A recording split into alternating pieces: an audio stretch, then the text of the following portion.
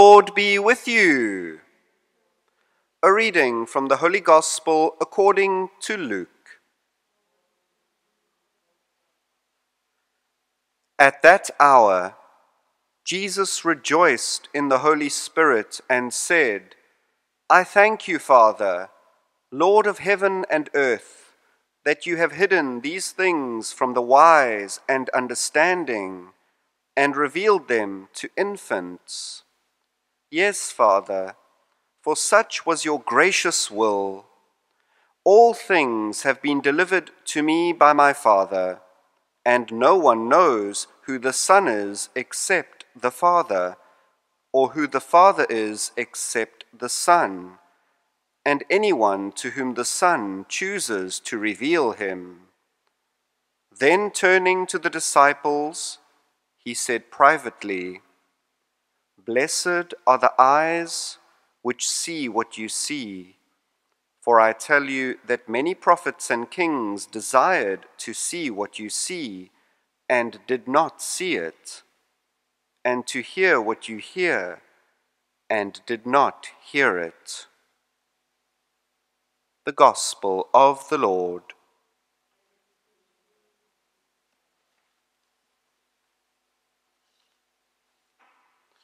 Brothers and sisters, according to United Nations data in 2020, South Africa has the biggest HIV epidemic in the world. South Africa has the biggest HIV epidemic in the world. 7.7 million people living with HIV. 19% of infections being between 15 and 49 years of age. 1 in 5 people lives with HIV in South Africa. 1 in 5 people. How many people do you meet on a daily basis? How many people do you run into in your local shopping center? How many people come to your practice for treatment or counseling or chiropractic?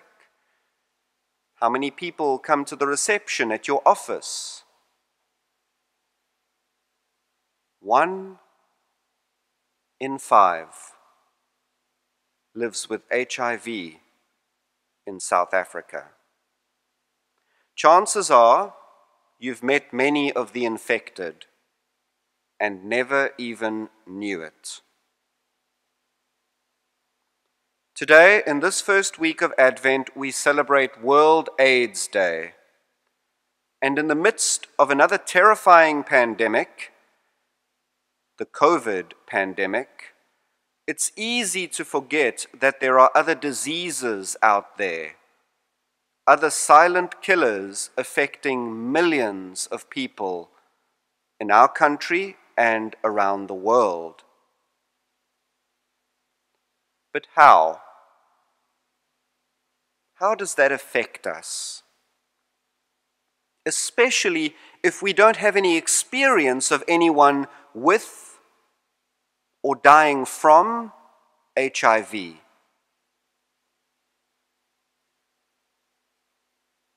Well, we give our kids sex education, or we let the schools do it on our behalf. And because we're good Catholics, we get into a moral bind over the whole use a condom, don't use a condom issue. I'm not going to get into that here, certainly not on social media.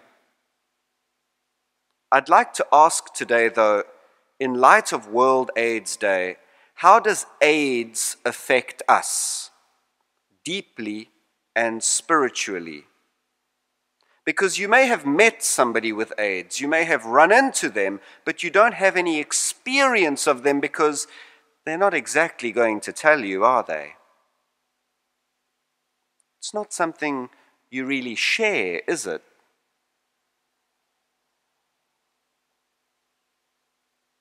How does AIDS affect us deeply and spiritually as Christians, as Catholics? To answer that, we have to look at today's gospel. In the gospel today, Jesus says, "Blessed are the eyes that see and ears that hear what you have seen and heard. For many desired to see and hear the same, but did not." Jesus is saying, each and every one of us who have come to know him, whether it be the apostles who experienced him in person long ago, or we who experience him through Scripture and the sacrament, are blessed. We experience the Son of God, and that experience, if it is a legitimate one, changes us.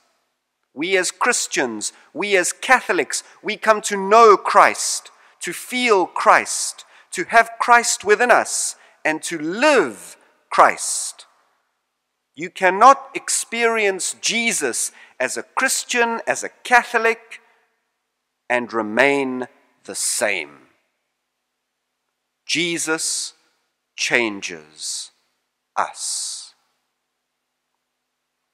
That experience of Christ, that lived Christian experience of the Son of God, makes us grateful, but also more infinitely aware, as Jesus was, of our responsibilities towards one another. As followers of Jesus the Christ, we are called to respond with compassion and action on behalf of true justice. We become, as he was, as he is, intimately connected to and concerned about others. We are called to fight ignorance, discrimination, and stigma. We are called to be like Jesus, who cared for the sick, who dined with sinners, who reached out to the marginalized in his community. We are invited to open our eyes and to open our hearts to the lost, to the derided, to the lonely, to the forgotten, to the sick. If we are not moved by suffering in any form, and today specifically, on this day, in the form of AIDS, if we are not moved by suffering, then Jesus has not changed us. We have become cold and callous, and dare I say, cruel.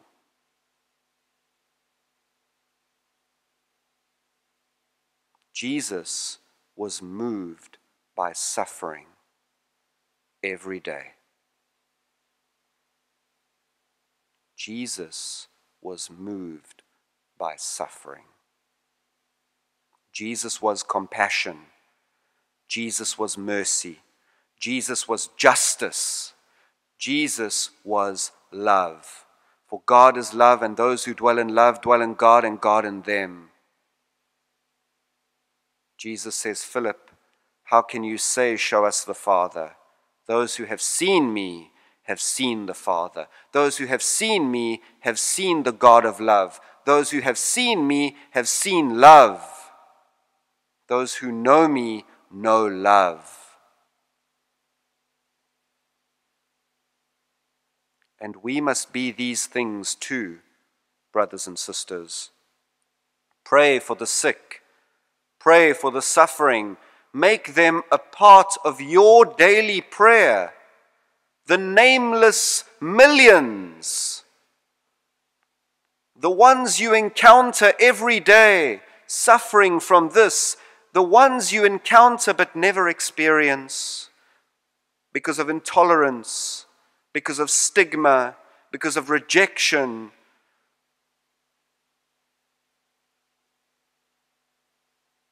Support the marginalized, the disenfranchised, the poor, those on the fringes.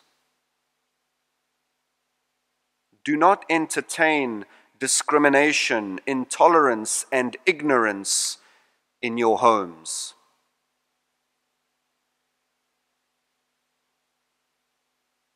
Contribute via works of mercy and charity to the care of others.